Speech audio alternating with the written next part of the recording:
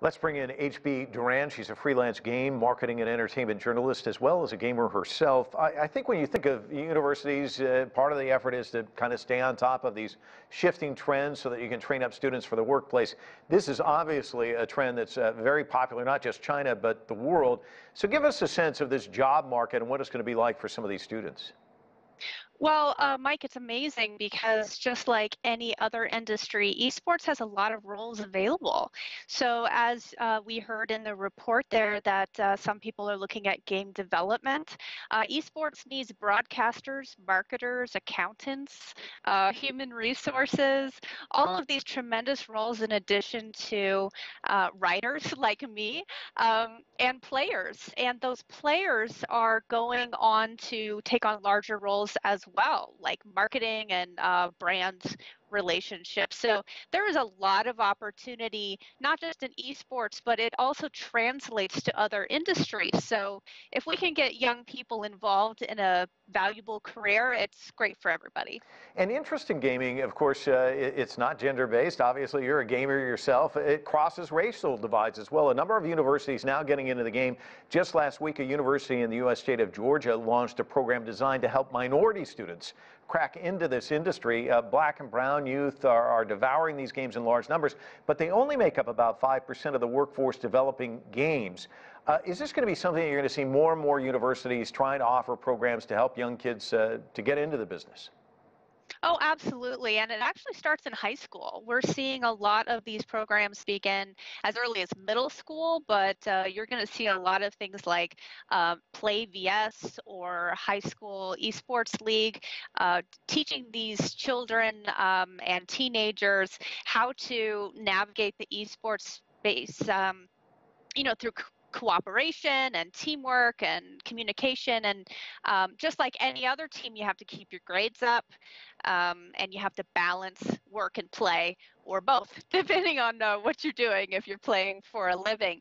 And so colleges are getting more diverse and they are looking to include more people. And so I think that that diversity starts in high school and in college, where anyone can join an esports club. It spans race, background, gender identity. It doesn't matter. If you can play the game or do the job, everyone's welcome. And we know the industry's big. Is there a ceiling, or do you just see this growth just continuing? I see it continuing. And the reason that I see that is because I've watched it grow personally from just before it was called esports, excuse me. There was a time when broadcasters in traditional sports would literally laugh at the idea of playing video games for a living. And now, organizations like ESPN are getting involved in broadcasting these tournaments. They're reaching a younger audience, and it's a great way to reach traditional sports fans as well, because there's crossover between the sports simulation games like FIFA and NBA 2K. So I can see it continuing to grow, not only commercially, but in terms of reach and interest and different kinds of esports.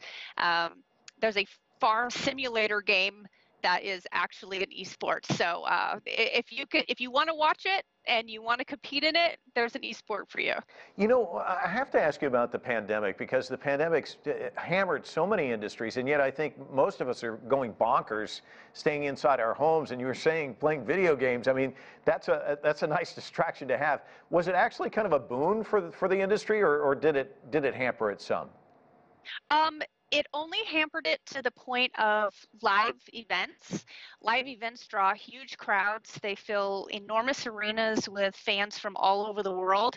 And so ticket sales and impulse buys like merchandise and food and things like that at the arena, of course, we lost out on all of that. However, like you said, people went bonkers. And so as agile companies were able to move tournaments online, people were able to form new tournaments, form new leagues. And so it actually became a boom. And not only that, but it also allowed companies to adapt and learn, so that from now on, the industry is going to be able to grow and adapt, even if we can't get anywhere in person. And before we let you go, where is China in all of this? Is it one of the leaders in the esports world? It is actually right now.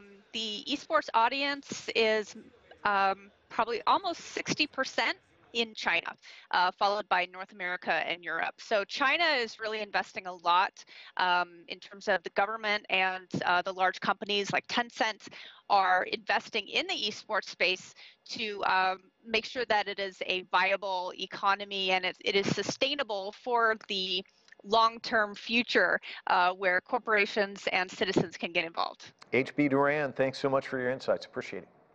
Thank you for having me.